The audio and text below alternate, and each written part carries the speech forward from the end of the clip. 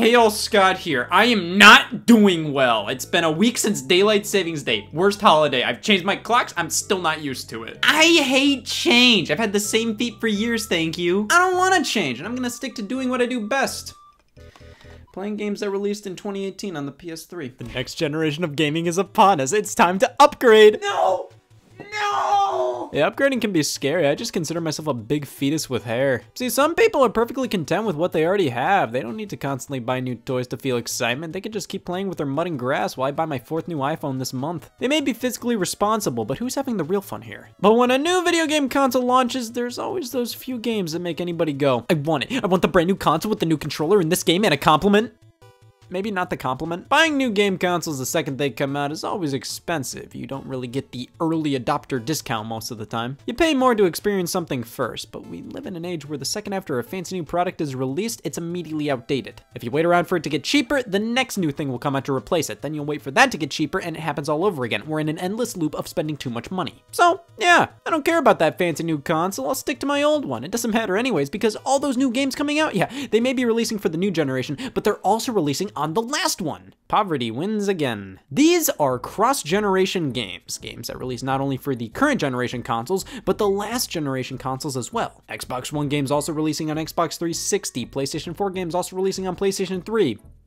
And 2. But see, these downgraded versions can either be undeniably impressive or flat out terrifying. Sometimes they take a lot away from the big boy current gen versions since they have to create those games with the previous generation in mind. They can't go hog wild with the PS4 game because, remember, they're making a PS3 game too. Though sometimes the last gen version is made first and then a current gen version is created based off of that build. I think this is the most resourceful way to go about it. But of course, most of the time they just take the current generation version and cheese grate the out of it to fit on older consoles. Come on, video game industry, listen to me, white kid chair sits. So what defines a cross-generation game? Well, to me, I'm considering to be games that release on 2 or more generations of game consoles around the same time. It can be on the same day or within the first few months. This has been a standard for a while now. Back in the NES days, some games released between that and the SNES and Sega Genesis. But the NES version of a game was almost always completely different from the SNES version.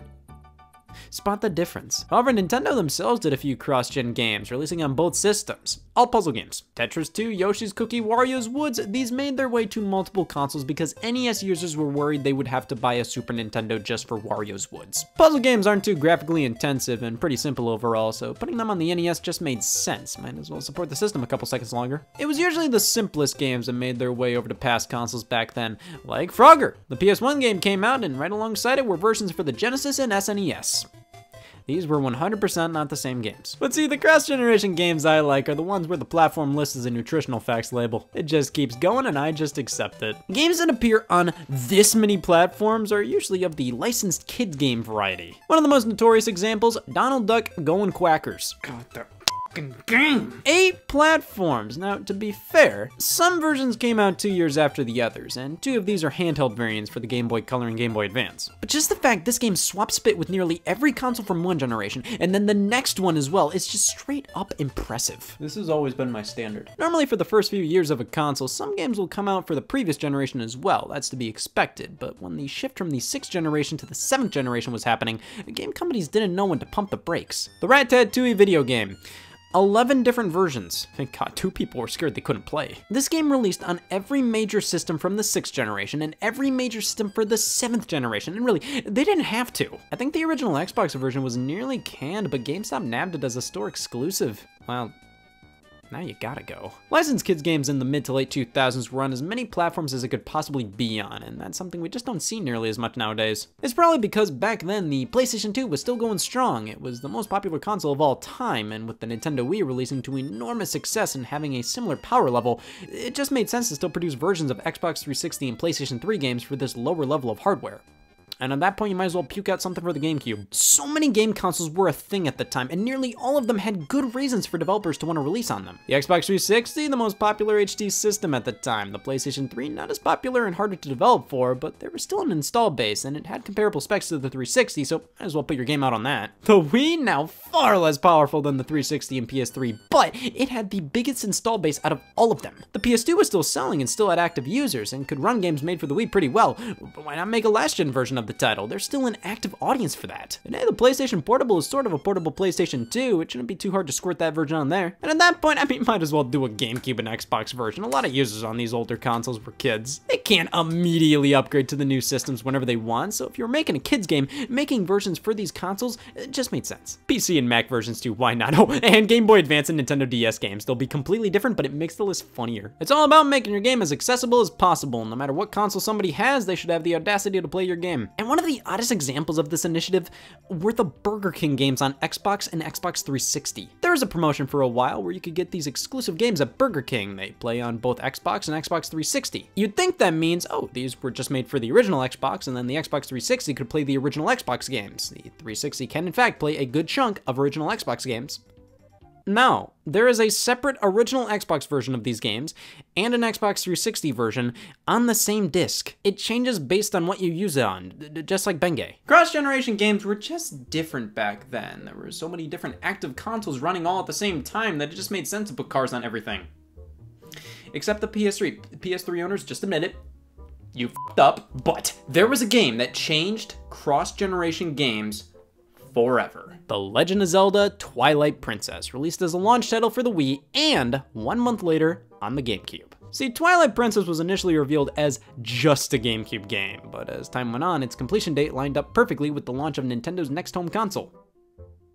Uh-oh! So why not prioritize a version for that console and have this big sweaty launch title alongside it? It was the same game across both consoles. I mean, the Wii was pretty much a GameCube on Adderall. It was more powerful, but is a rock really better than a big stone? Twilight Princess on Wii is in widescreen, which is nice, though so much of the screen real estate is blocked by a giant Wii Remote diagram, so it's sort of a half upgrade. You have forced motion controls in this version. Of course, it was the Wii and a launch title at that. They wanted to show off how the Wii Remote could be a sword. They could have let you plug in a GameCube controller to control it just like the GameCube version, but of course, they wanted Wii users to be Wii users. Now, you'd think with the GameCube and Wii being so similar power-wise that these would be pretty identical versions outside of controls and the aspect ratio. Well, consider that most of the population is right-handed. Link has prominently been left-handed in Zelda games up to this point. Swinging the Wii Remote with your right hand when Link attacks with his left would feel funny. So they decided to make Link right-handed in the Wii version. That was obviously done by just changing Link's model, right?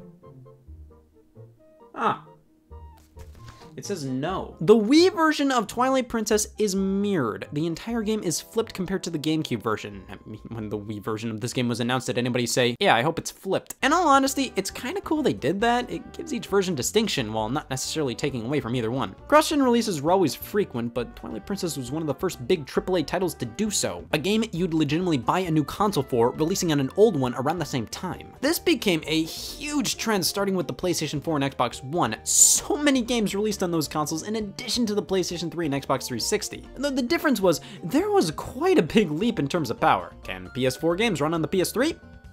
Sure. Destiny, Far Cry 4, Dragon Age Inquisition, Middle-earth Shadow of Mordor, Assassin's Creed 4, Thief, Call of Duty Ghosts, Metal Gear Solid 5 Ground Zero, Battlefield 4, Need for Speed Rivals, Murdered Soul Suspect, Alien Isolation, The Evil Within, Dragon Ball Xenoverse, Resident Evil Revelations 2, Battlefield Hardline, Call of Duty Advanced Warfare, all released on PlayStation 4, Xbox One, and PlayStation 3 and Xbox 360. To be honest, many of these games worked on these platforms. Here I have Wolfenstein: The New Order for Xbox 360, coming on a whopping 4 discs. One of them we pop in just to install the game onto the hard drive. That's how you can tell if the game really wasn't made for the 360, when you have to install it. This is normal, this is normal, this is normal. Playing the game, I mean, it works, everything's all here, though when it switches from the super high quality cutscenes to the actual gameplay, it's so much more noticeable than on PS4. It doesn't look too bad, but it obviously doesn't look the greatest either. But if you only had an Xbox 360 or PlayStation 3 and wanted to play this game, it's not a bad option. I did get stuck on nothing here though, and then my bullets were suspended in the air.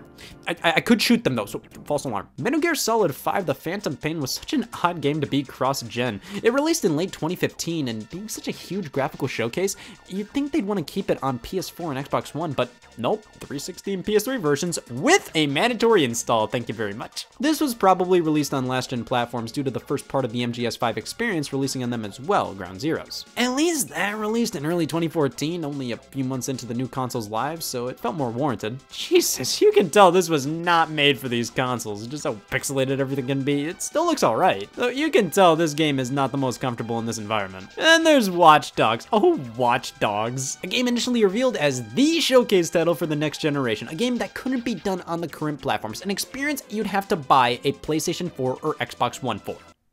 But it also runs on soap. 2 discs and 1 installation later, bam, it's Watch Dogs as God intended. Mediocre. Most of these 360 versions run fine enough. I mean, they're not as good as the next gen alternatives, but if you really wanted to play these games and this was your only option, definitely serviceable. It's just odd seeing some games go the cross-gen route, like Tony Hawk's Pro Skater 5. Could a game like this run on the 360? Oh, no problem. Look at these clouds. Titanfall was a game that actually got people interested in the Xbox One initially.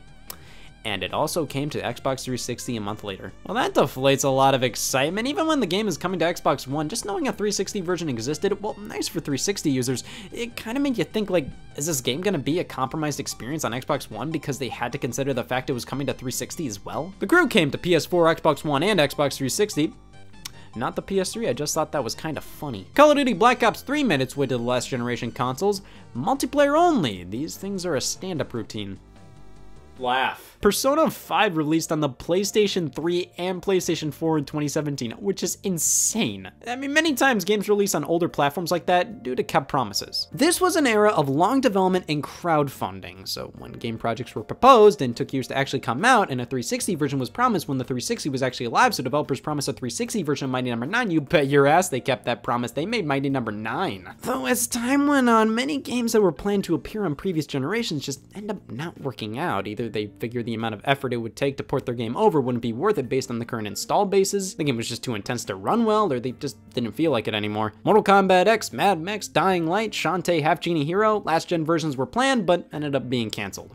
But Little Big Planet 3 released on PS3. Why? It's not like Sony was doing a ton of PS3 games releasing right alongside PS4 versions. Like, there were so many PS3 games released the year of the PS4. They could have put Gran Turismo 6 on the PS4, Ratchet & Clank Into the Nexus, Puppeteer, Slive Thieves in Time, God of War Ascension. No! Little Big Planet 3! That's the only one that needs to be on both. Hey, they did us a favor. The PS3 wouldn't be the PS3 without Little Big Planet 3 in 2014. So these are all sort of neat. They exist. It's kind of fun. They all run and look worse than their next-gen counterparts. No fucking way. But it's sort of cool to see these games I know of as PS4 titles running on hardware released in 2005. But sometimes, developers go a different route and decide to make exclusive versions of games to run on old systems.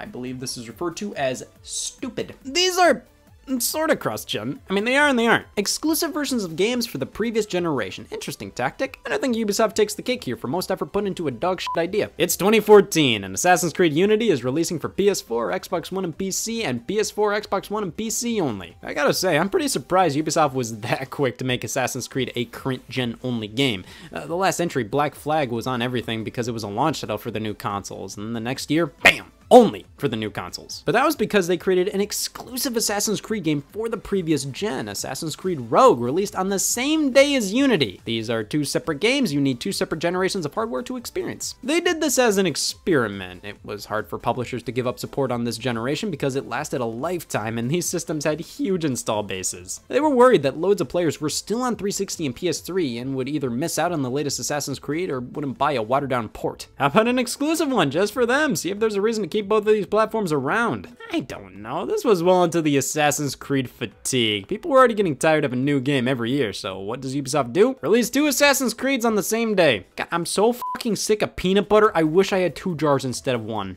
I just view this as a waste of development. The team that made this could have made anything but Assassin's Creed for either current or previous gen systems, but no. They had to make another game and a series milked dry on consoles nobody cared about anymore. A similar situation happened with Call of Duty when World at War released for Xbox 360, PS3, and Wii, a separate version released on the PlayStation 2, World at War Final Fronts. A completely separate game. I still don't understand the point of this. Obviously, World at War would have worked on the PS2. It worked on the Wii, so what was the big deal? This was probably them testing the waters, just like with Assassin's Creed Rogue, see if the PS2 audience still cared about new exclusive games in 2008. But still, at that point, why not put Final Fronts on the Wii as well, or port it to the PSP? They put all this development time into a version that just released on the PlayStation 2. Sonic Unleashed on the Wii and PS2 released alongside the 360 and PS3 versions. They are completely different games. They follow roughly the same plot and structure, but the levels are all different, so it's like, is this a cross-gen game or just straight up different entities? Sonic the Hedgehog released on the Sega Master System and Sega Genesis.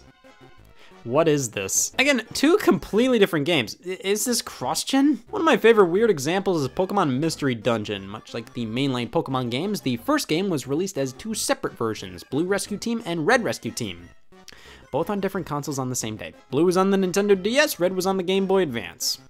How many people went, I can f and I can also f with that? I think that's confusing, if anything. Cross-gen games became more and more common as the years went on. They were mostly reserved for the kids' games, but lately, look at this. So many games releasing on the PlayStation 4 and PlayStation 5, Xbox One, and the 4th generation of Xbox consoles. It's becoming commonplace for big AAA games to release across generations like this. One of the greatest games of the generation is debatable whether it's a part of this generation or not, The Legend of Zelda Breath of the Wild. This was almost an exact repeat of the Twilight Princess situation. The game was announced for Wii U, got delayed so many times, its completion date lined up with the Nintendo Switch's release. Oh god, they didn't mean to! It made for one hell of a launch title and swan song for the Wii U. I mean, the reason for this game being cross-gen wasn't necessarily to give it the biggest install base possible, rather, it was out of obligation. They announced they were working on Zelda for Wii U all the way back in 2013. People bought Wii U's just for this game. They had to release it for the system. And it works. There's really not any cool differences between versions like there was with Twilight Princess on the GameCube and Wii. It's sorta neat to see the Wii U gamepad show up in the menus instead of Switch controllers. You can play the game directly on the gamepad, though the original plan was to have the map always down there. That would have been a cool feature exclusive to the Wii U version, but that was scrapped. Both releases look nearly identical. From my experience, the Switch version seems to look and run a bit better, but they're pretty much the same. It's probably a lot of shiny new device bias. Of course the Switch version looks better. Don't tell me I wasted $300. Hell, technically, in some ways, the Wii U version actually loads faster. Again, not by much though. But when we hit the home button and then go back to the game, it needs to reload on Wii U. We also have to install a ton of data, so while the Wii U may have been the original platform for the game, it was definitely pretty optimized for the Switch. Yeah, it's a lot of work to put your game on multiple platforms. I should know, I've played Bubble Bobble. I know everything about video games, but that doesn't stop some franchises from going on every platform conceivable. For example, the LEGO games. You can always count on these being something you call an exterminator for. Just Dance. Yep, multiple entries released on the Nintendo Switch, the Wii U, and the Wii all at the same time, in addition to Xbox 360 and PS3 releases. And then Just Dance 2020 released on just the current platforms and the Wii. To be fair, it made sense not to make a Wii U version. I mean, you can play the Wii game through the Wii U. It's not like you'd be missing out that year. And of course, we can't forget, where's the Wii U version? The sports games. FIFA 2005 ended up being released on the PlayStation 1 in 2004. FIFA 19 released for the Xbox 360 and PlayStation 3 in 2018. But this one was the Legacy Edition, which meant EA didn't care, and this is just FIFA 17 or something with an updated player roster. But then FIFA 14 in 2013 released for the PS2. Same Legacy Edition tactic of an older FIFA game re-released, but this game came out for the PS3 and PS4, as well as the PSP and PS Vita. The Wii? Not the Wii U though, this is ridiculous. But look at how many versions existed. That's almost as crazy as, no, this is pretty sane. Sports games have sort of settled down in terms of platforms supported. Madden barely goes outside of the PlayStation and Xbox consoles anymore and jumped out of the previous generation decently quickly. Persona 5 came out for the PS3 more recently than Madden did. The Madden of the new generation. Cross-generation games are undoubtedly good for the consumer, not forcing everybody to spend hundreds of dollars on a new system to play a game that can technically work perfectly fine on the console they already have. But I'd be lying if I said their existence didn't make things less exciting when a new generation comes along. Why should I care? I can play this game on a fucking tree trunk. What's there to be excited about? I think it just goes to show that the games are truly what matters here. You shouldn't buy a new console just because it's the new console.